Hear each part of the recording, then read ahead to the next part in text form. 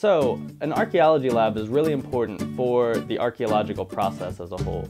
The vast majority of work that's actually done in archaeology is conducted within the laboratory. The lab is where the bulk of the work gets done in archaeology.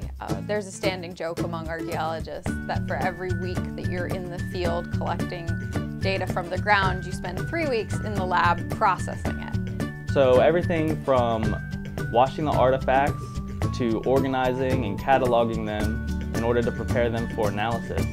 And also mending of artifacts in order to get an idea of how many actual vessels or whole dishes you have represented. And starting to run statistical analysis on your collections once you have them cataloged. So these are all things that have to happen to the objects once they come in from the field. And it takes a long time to do all of these processes. And once you have the objects cleaned, you can start to look at them and figure out what they are and what that can tell you about people who lived in the past.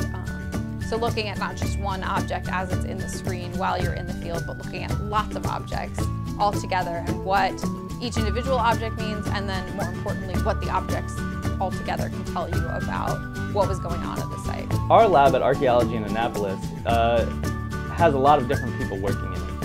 We have a number of undergraduates working in there for course credit or as volunteers, and that gives them a lot of hands-on experience processing artifacts and, most importantly, learning how to catalog artifacts and what time periods different artifacts date to.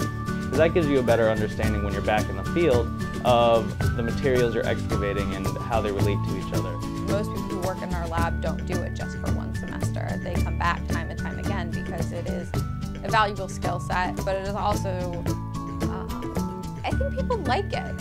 You know, you get to handle these objects that were part of people's lives in the past, and I think that's kind of cool.